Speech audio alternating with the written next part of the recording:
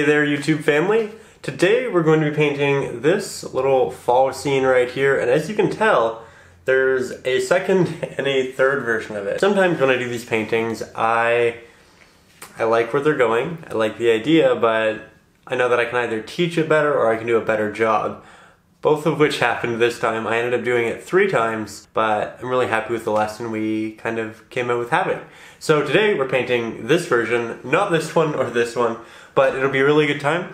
If you have any questions, please let me know. I'm here to help. If you finish the piece and you'd like to share with me, you can do that over on the Patreon community tab. And as per usual, if you'd like the digital sketch to help with the drawing process, you can find that over on Patreon. And the full hour-long lesson version of this is also up over there.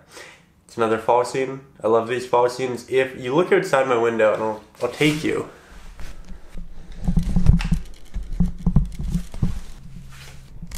As you can tell, the leaves are getting more and more orange, and my partner, Maya, just planted all of these beautiful little basil plants here in water. And it was a nice little addition to the studio. The basil has nothing to do with the video, but I just thought it was a fun addition to the studio, and you know, those things are worth sharing.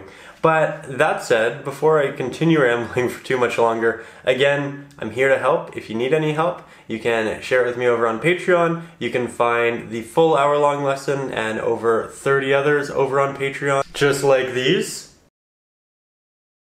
And I've officially rambled. It's happened.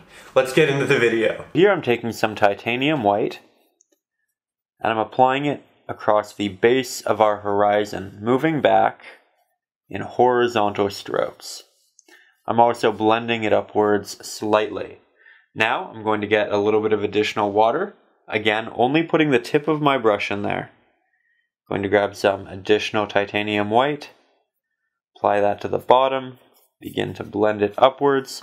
It's very watery and thin at this point, which is good because I want it to be more thick at the bottom and more thin at the top. That's the case because I'm going to take some primary blue. I'm going to begin applying it to the top, as you can see here. And with these horizontal strokes, I'm going to begin blending downwards slightly. Just like that. The bottom isn't a pure white, but it's very close. It does have a little bit of blue in it. Grab a little bit more. Apply that to the top. I also kind of want to get the edges a little bit darker, a little bit more blue, and create a bit of a vignetting effect. So I start generally at the top, and then I'll blend down to the corner. But this middle area is still going to be pretty bright. Now I'm going to switch over to my old square-headed brush. This is essentially a flat-headed brush that I peel back the bristles on, and it renders these pieces that kind of go out in different directions. So when we make a dabbing motion, we render a litany of implications as opposed to a single stroke. Now I want a bit of a pinkish purple tree in the background here. So I'll grab a good amount of red, tiny bit of blue. The blue is a much stronger pigment than the red, so if you want a purple or something akin to that, you'll need to use a lot more red than blue, generally. See?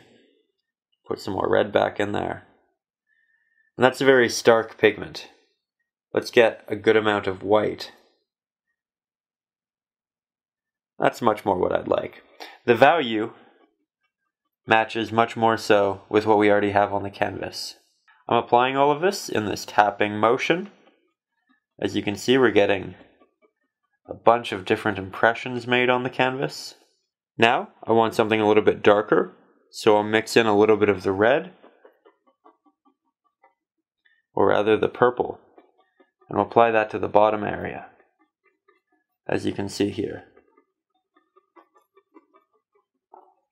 This area is going to be receiving a lot less light, so it should be innately much darker. And now I'm going to let it sit and dry for about a minute. In the meantime, we'll work on some clouds.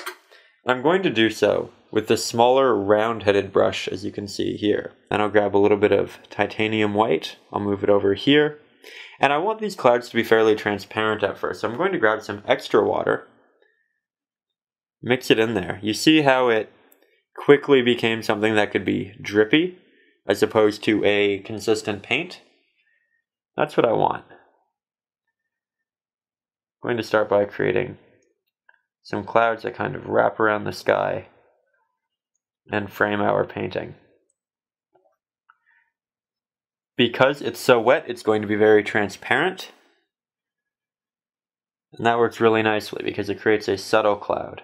I'm moving my brush in a circular motion for a lot of the larger applications, as it'll create something much softer. And if you find that it's too transparent, you can grab some titanium white void of water and you can reapply that. Now I'm going to move back to my old square-headed brush at this point. It's just about dried. So I can go in and work on some new pigments. And I want to work in some green trees in the back here. But we don't have green on our palette. How do we make that? We use some primary yellow, a good amount, tiny bit of primary blue. Now I'm going to want to wash it out a bit, so we'll grab some white. It is in the far distance, of course. But right there, it's too saturated for that pigment, right? If they were to go together, this would really stand out. So what I need to do is get a little bit of Mars black, but I'll just get it with the corner here. See? Move that in. We have a nicer olive. And now I have something that's a similar value to that, right? It's not too dark, it's not too light, it's not too saturated.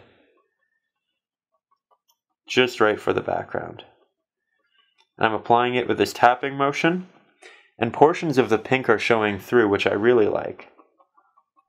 Now, as we move forward in the painting, generally you want things to get more saturated and you want them to have a more heightened value. So it's going to get more green, and we're also going to incorporate more stark colors, like more blacks, more dark greens. Now, with that said, let's move forward. So, going to take some additional black, going to take some white, or rather yellow.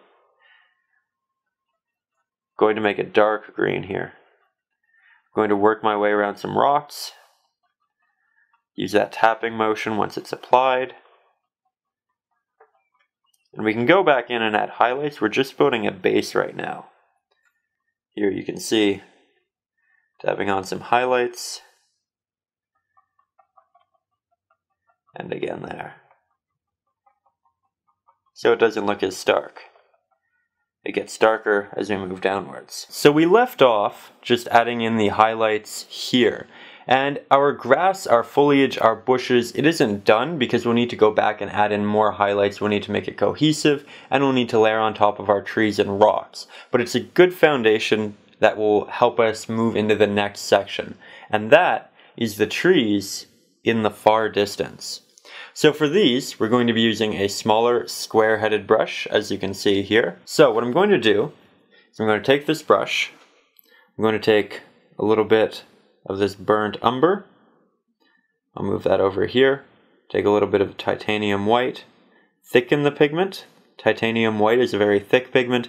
Burnt umber is a fairly thin pigment. You'll probably want to thicken it up a little bit. Then I'll take a tiny bit of Mars black. Mix that in there. As we can see, the Mars black is very strong. But that's a nice mixture. So I'll grab a little bit of additional water so we can spread the paint nice and smoothly. And then, I'll go back to the tree that I drew, and I'll begin to draw this in, just following the lines. Now, this is going to be a birch tree, so I'm going to take some titanium white. I'm going to apply it like this. So I'm going to the edge, and I drag backwards, or I do a bit of a tapping motion. I'm not dragging the brush down the tree. I'm trying to get some texture. I'm trying to create an interesting application. Just dragging back like that. And now we want to add some highlights to the edge of the tree. So here I have some burnt umber, some titanium white, and that's a very bright color in comparison to that, right? But when I apply it on here, it won't be.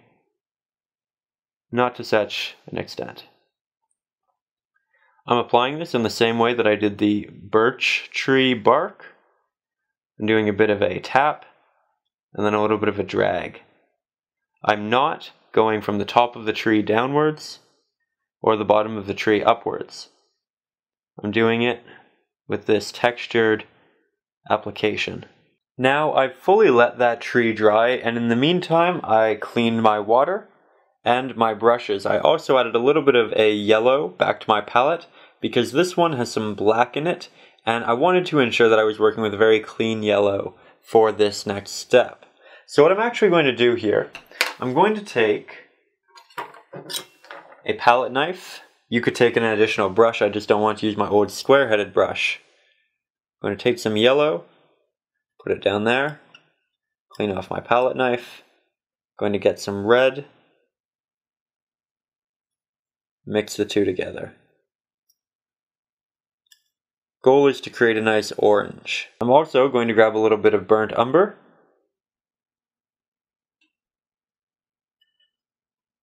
This is going to darken it just a little bit. And there, I have a nice October warm earthy orange. I'm going to take my old square-headed brush. I'm going to take a lot of this pigment. And I'm going to begin working it around this tree. We can even interject a little bit of orange into the background here. Make it a little bit more eclectic. Now, we're at the point where all of this still needs to dry. All of this still needs to dry. So what we're going to do is we're going to move into the water of the painting. And we're just going to do the base layer of it as well. Right now that's what we're doing. Base layer, base layer, base layer. We'll go in and we'll add in the real highlights in a little bit. But right now, we'll get some water on our brush. We'll get a good amount of this primary blue. Move it over here. Get some Mars black. Get a little bit of titanium white. We're making a darker desaturated blue.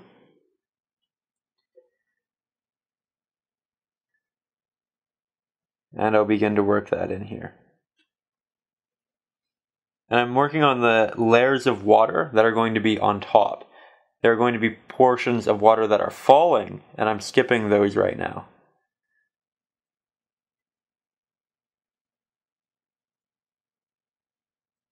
There we go. Clean that off well. Switch over to my medium-sized square-headed brush. Going to get a much darker mixture of what we were just using. Going to fill in the areas with falling water now. Now that we've let that dry, I'm going to move back into that tree, this time with a mid-tone. So I'm going to grab yellow, as we have before. Going to grab some red. I'm not using any burnt umber in this mixture. I want it to be much more vibrant. As you can see here, that is exactly what we are achieving. So we're just going to build it up slowly. And we'll begin to apply it to the edges that we think will be receiving light. Now, I'm going to take some titanium white, make it a little bit thicker, more thick, make it a little bit more yellow, and you can see we go from a dark to a medium to a light. So this should really stand out, comparatively. So I'm going to begin this time with that regular orange, not the burnt umber orange. I want this, when it's done, to be much more vibrant and orange than that tree. This means that we'll probably have to layer on a good amount of paint, make it nice and thick. So, this time I'm not going to use a palette knife, just to show you that you don't need one. Mix up some orange. Giving it a bit of a red base can also be a good way of doing this because the red's very saturated. And then you can build the lighter colors on top of it fairly easily. I'm just going to take some of our black. And I'm going to cover all of our rocks, even the ones in the background. And then later, I'll go back in and I'll brighten them and I'll desaturate them. I can't add the highlights to any of these until they've dried. So we're going to need to take a break from that, and we'll go up to here yet again in the meantime. So I have my old square-headed brush. I have some red, some yellow, make a nice vibrant orange there. Begin applying that to the edges, just like so. Starting to stand out. Much more saturated than over there, as you can see. Now we can probably go back and rework on the rocks. So I'm going to keep this brush. I'm going to take some titanium white, a little bit of red, a little bit of yellow, orange. It's a nice highlight color. Sticking to the edges, being nice and sharp. Going to create some ledges on our rocks.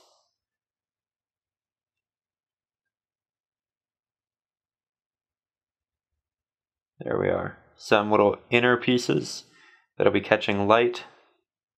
That's interesting. We can be a little bit more impressionistic in the background. Now we are going to take our smaller square-headed brush, ensure that it is damp. I'm going to grab some titanium white, a little bit primary blue, make a nice bright mixture. I'm now going to apply this to the edge of the water and blend backwards in Z shapes. Just like that.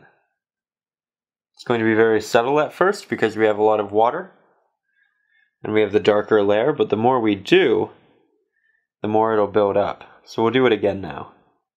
And as you can see, we already have a much more notable highlight. Now we need to ensure that the water is also falling.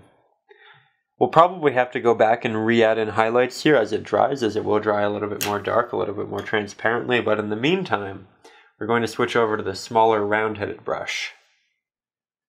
I'm going to grab some of that white, mix it in with a little bit of our blue. I'm going to pick some areas, have it begin to fall.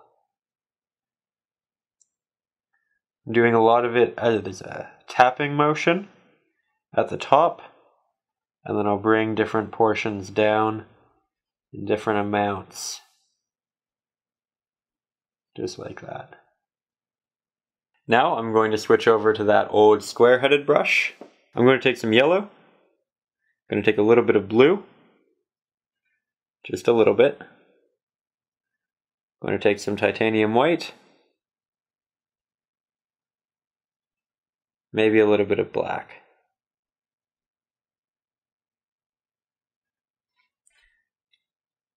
I'm going to work this into the background. I feel like it just needs a little bit more green.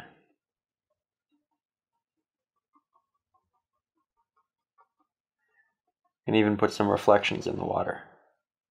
Hey there, it's Ryan O'Rourke. I truly hope you enjoyed today's little extra video. It was essentially a cut-up version of one of the many hour-long lessons which we offer over on patreon.com. Over there you'll also find digital sketches of the 10-minute painting lessons, digital sketches of these hour-long painting lessons, and a bunch of reference photos as well. So if any of that interests you, or if you just want to support the channel, go over there and check it out. It is a pleasure to make these long form videos, and I love to share them with all of you. So thank you so much for watching. I will see you next Saturday with a new video, and above all, as always, stay creative.